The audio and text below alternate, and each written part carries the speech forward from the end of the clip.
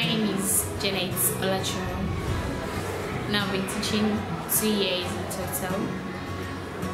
Teacher training in radio was very amazing. It was educative. I learned a lot of techniques during the training. Learning how to check response lead, how to call the pupil, how to narrate the positive.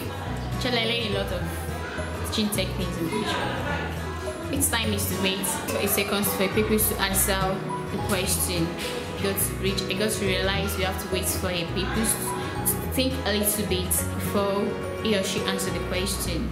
The response lead is going through the classroom to check on pupils' work, makes the pupil to know what they are doing and to have more understanding on the particular subject being given to them. Good calling is calling on the pupil aware or unaware. It makes them to be active and to be ready to answer any question at any time. Narrating positive is praising pupils. It is very, very important and effective in classroom because it makes people that are not being praised to want to be praised. Kind of doubling bridge method of teaching. It makes teaching to be more effective.